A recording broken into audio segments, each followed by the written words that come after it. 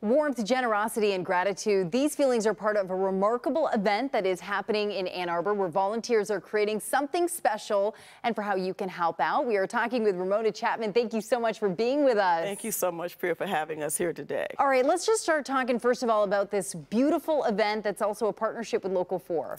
Absolutely. It is a blanket, a comfort blanket event that we are doing, that we are creating donor family blankets for those families that are donor families. That is something that was started by the Michigan Donor Family Council 14 years ago now, back in 2010.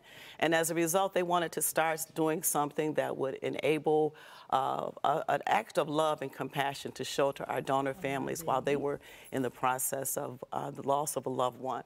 And so these blankets are given to our hospital associates, which provide them to the families. Sometimes they're put on the bed of the loved one, and as a result of that, the families keep these blankets. If they don't have them at that point in time, we're able to give them and share them with them later on. So it's just our way of showing our love for our donor families. You know, with the Gift of Life Michigan, I think you saw Paula's piece earlier talking about the need for organ donation. This all ties in together, right? This all ties in. This is National Donate Life Month, and so this month is dedicated to making sure that we're raising the awareness about people signing up to become organ tissue and eye donors, and doing things like we're doing with you with the Comfort Blanket Party is an opportunity for everyone to come in and to join with us. Now, I will be volunteering, and it's what, April 30th, it's right? April 30th, yes. But I'm not the best sewer, or how am I going to put this blanket together? That's okay. What happens in these particular blankets, we're not going to be knitting or crocheting. We're going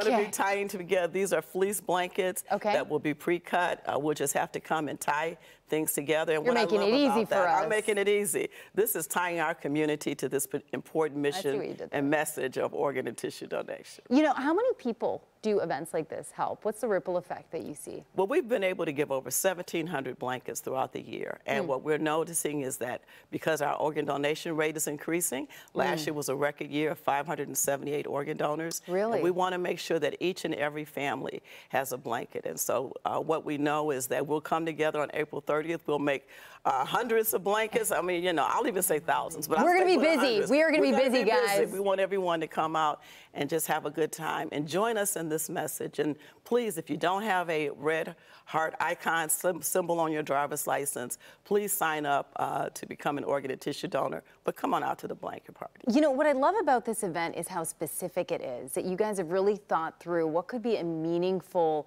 help for somebody who's going through this process. Yeah, I think that once again, this is such a wonderful way, immediate impact of a family.